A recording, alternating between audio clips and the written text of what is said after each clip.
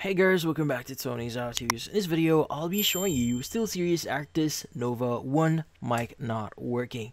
Before we start, hurry up and check out the software just under this video. So let's get started. So if your SteelSeries Arctis Nova 1 here and its mic is not working, well, there are a number of things here that you could actually try.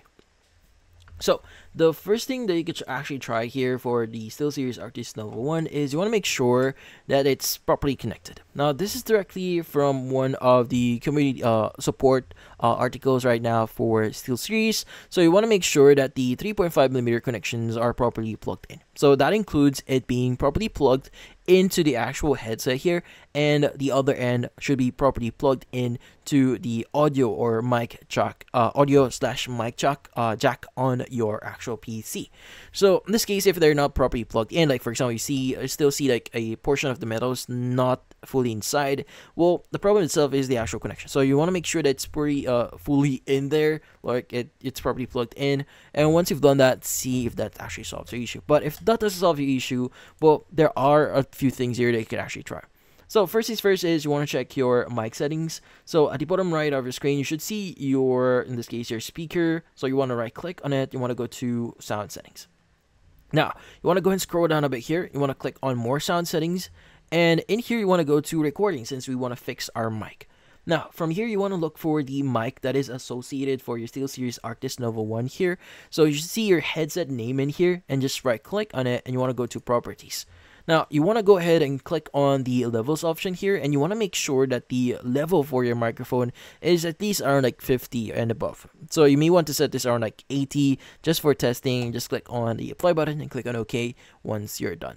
Now, once you've done that, what we need to do is you want to go and right click on your microphone again and just choose the option here that says set as default device. Now, in here, if you right click on it and you see enable instead of disable, it means that the microphone is by default disabled, so you won't be able to use it. So I would recommend you to click on the enable button if you do see it in here, and basically set this as your default device again as well. But yeah, but if you do see disabled here instead of enable, it means that's perfectly good. So you could go and skip that step. And just click on the apply button at the bottom right here, click on OK.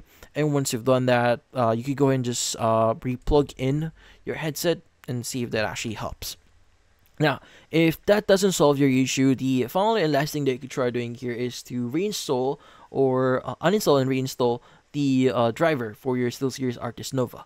So in this case, you want to go ahead and go to search here and just type in device manager. Go ahead and open it up.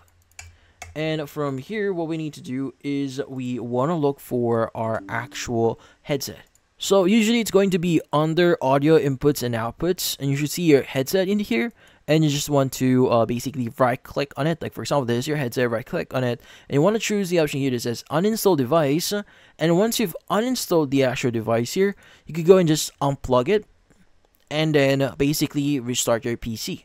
Now, once you restart your PC, you can go and plug in your headset again, and that should actually help you with the reset process. But if none of this actually work, the problem itself might be more on the hardware side. So it's best that you maybe contact SteelSeries here or where you actually bought it and see what are your options. So maybe they could give you a replacement for your broken, or if you just recently bought it, they could actually give you a replacement for your device. But in this case, that's about it. So if you found this video helpful, hit the like and subscribe button and watch our next video.